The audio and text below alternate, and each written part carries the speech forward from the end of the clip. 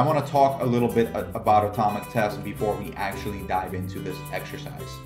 Atomic test simply means testing one thing, testing a single feature, validating that a single functionality is working.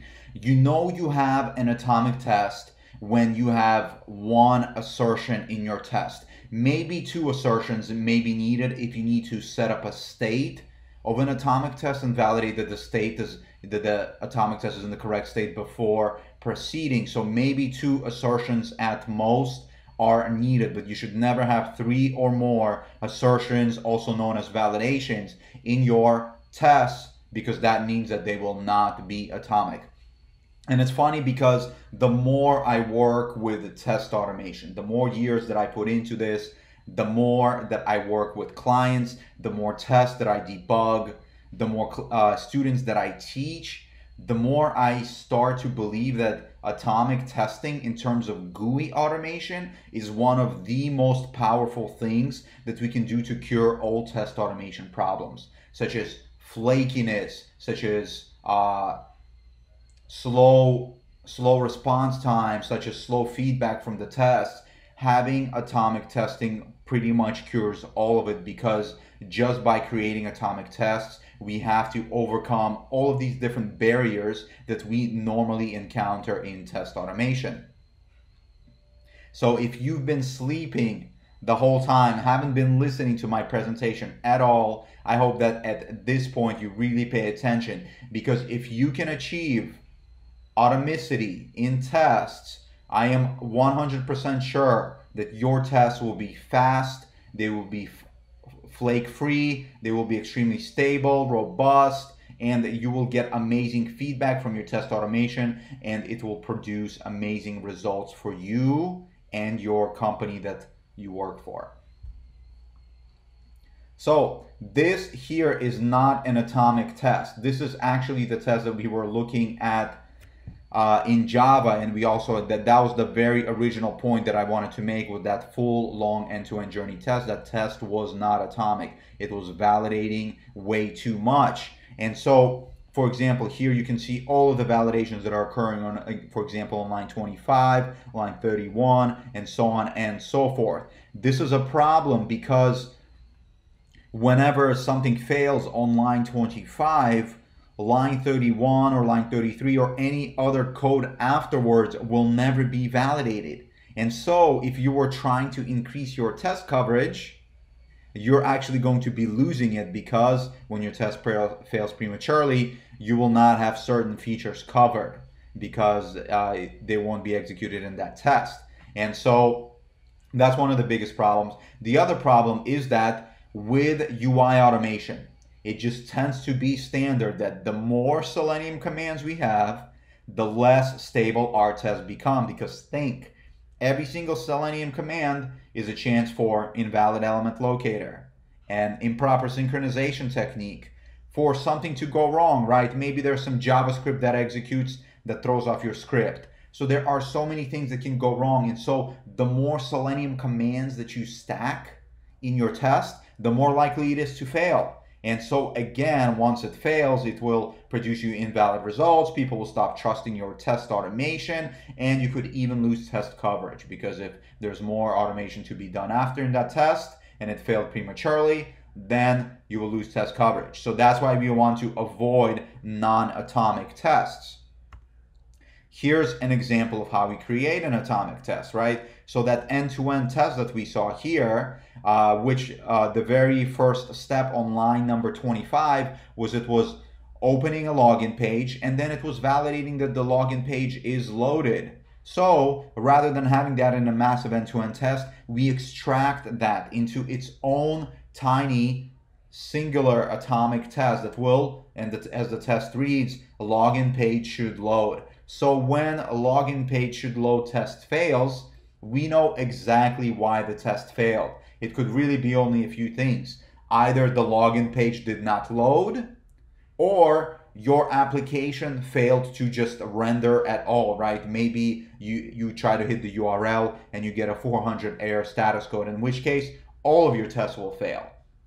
So This test can only fail for one reason, which is really awesome, because when it fails, you know that, login failed, and I need to check to see why it failed and what is the bug there. And by the way, remember from our beginning, we would never, almost never ever automate a login test through the UI, because we can do that at the unit or the API layer. That is the best place to do it. Of course, we can start at the UI layer sometimes because we don't know that we can do it at the lower layers, but at some point we should move it to the unit and the API layer, because that's just way more efficient, way less code, way more stable. So why wouldn't you do it there? Just as a side note to bring you back all the way to the beginning. But again, this is just an example that I'm showing you to get the points across, simply because we're so familiar with the login features. So at this point, of course, in your head, you might be wondering, okay, well, how do I tackle end-to-end tests, right? End-to-end test, the way I'm going to describe it, and the way I think most of us talk about an end-to-end test, is it means a test that's going from screen to screen, from one screen to the next screen to the next screen, maybe 20 screens, maybe 100 screens long. And really, let's say on the 20th screen, we're validating that some part of that screen is working as expected, but we need the other 19 screens to set up the state for that 20th screen to be able to function as expected. Okay, so I want to clarify that, because end-to-end tests are the end-to-end test term is so loaded. Really, for developers, for example, an end-to-end test simply means a test that checks from the database all the way to the HTML. So in our case, we can have an end-to-end test as a developer. We can have an end-to-end test that loads a page and checks one feature. It's an atomic test, and that's it. That's an end-to-end test for us, because we checked, oh yes, it's connected to the database, the API is working, and the UI is also working, and they're all working together. That's for us an end-to-end test. So I want to talk about it in terms of testing end-to-end tests, meaning screen to screen. Okay, sidetrack, but I had to clarify that. So again, we try to figure out how can we automate those, right? Because we need 19 screens to set up the 20th screen so that we can test it. How do we do that? Well, there are actually at least 4 ways that we can do that. We can do that through JavaScript, by injecting JavaScript into our browser. We can do that through RESTful APIs, which is the best, most reliable way, because that is how our applications will usually behave, and we can use the APIs to mimic what our applications do. We can do it through the database, and we can also do it through cookies. And I'm going to show you pretty much all of those mechanisms. However, ultimately, before we jump into those mechanisms, it all boils down to seams and testability. Our applications must be testable. Now, as they must be testable for the unit tests, right? I don't know if you ever heard the idea that to be able to write unit tests, our application needs to be testable, which means that it needs to have interfaces that we can mock, so that we can mock different kinds of behaviors, so that then we can assert on the functionality that we really only care about and not assert on anything else. The same thing applies to our UI testing. In fact, all concepts that apply to unit and integration testing apply to UI testing. It's just they're pretty new in UI testing because we're all automation engineers, we're not developers, and so we're kind of relearning all the stuff that all the developers already know.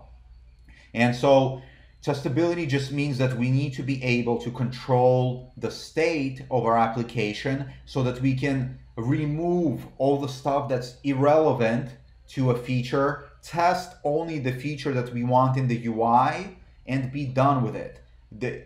And we'll go through some of these examples right now. Here I recorded a video using a web API with Amazon. I'm sure we're all familiar with the massive Amazon. Let's take a look at this video here. So what you'll see here is right now I'm performing a manual test, right? This is the manual scenario that we'll automate. We're gonna go to Amazon.com, and then I'm just gonna go ahead and sign in. So here you can see we're signing into our Amazon account. And so now that we are signed in, we are going to search for an item. So here we're searching for an automation testing book. Also pay attention to the URL on top. Notice how it gets populated with different types of parameters. We found our book. We're checking how many items that are in the cart. We're going to add the book to the cart and make sure that the cart was increased by the appropriate number of add to cart. So that was ultimately what we were testing. Can we search for an item and can we add an item to a cart, right? That's the test case. So here I'm going back and I'm copying the URL and I'm restarting. So if we were using Selenium, all we would really have to do is paste this URL, or this is simply a web request. This is a HTTP request, and you can see that the API of Amazon has these query string parameters that tell the Amazon application what to display in the UI. And we all, well, I shouldn't say all, a lot of us have these APIs available. A lot of our applications function using such APIs to perform these behaviors. Some of us are not so lucky to do so, but others of us are. So if we have such an API, what that means is ultimately I could have, if I wanted to simulate it in a test, just perform a simple web request, not using Selenium, not using anything, just use a simple HTTP client, perform the web request, open up to that exact URL page with the book, and then Selenium can enter. Click the button and make sure that the cart was updated with the appropriate amount of items. That is all that's relevant. It's not relevant whether you can log in. It's not relevant where you can search for a book or find the book. We're trying to test that you can add an item to a cart. If you want to test if you can log in, that's a totally separate atomic test case. If you want to test whether you can search for a book, that's a totally separate atomic test case. You put all of them together, they create your end-to-end scenario. But they can run all independently in parallel and get all the beautiful advantages that atomic tests give us. So, also, my question was, how did we log in the second time, right? Did you see I went back and then I copied the URL and then I hit the URL, but I didn't need to log in. That's because in this case, Amazon, for example, drops cookies on our browser that let Amazon know that there's a session that has been tied to this user, and this user can now access Amazon with the session and perform these operations. You can do the exact same thing, right? You can drop a cookie. Selenium allows us to drop cookies on our browser. So in this case, what we could have done is, if we wanted to test the login and then to make sure that a user can search for an item, all you have to do is drop a cookie in the browser, that will log in the user, and then just simply search for an item. And now you can use Selenium to search for an item and make sure that the user can find the item as they want. The third way that I talked about, if you don't have an API available, if you can't drop cookies, you can also perform database manipulations, right? These are very common. For example, the API normally should do all of this stuff, and if your team doesn't provide this to you, you need to work towards it. Ultimately, everybody wants some API available to manipulate data and states of application. It's really nice. But if you don't, you can just do straight up data manipulations in the database. So for example, let's say you want a female that is 45 years old with 2 children and makes $50,000 a month. You can create a user in the database, utilize that user for your test case, log in with that user, for example, and then that will open up the page that you want in a certain state, and then perform the operations that you want with Selenium or Appium, and then kill your test and then destroy the user so that you're always cleaning up the database. And the fourth piece that I wanted to talk about is JavaScript injections, and I'll actually show you that live with our application.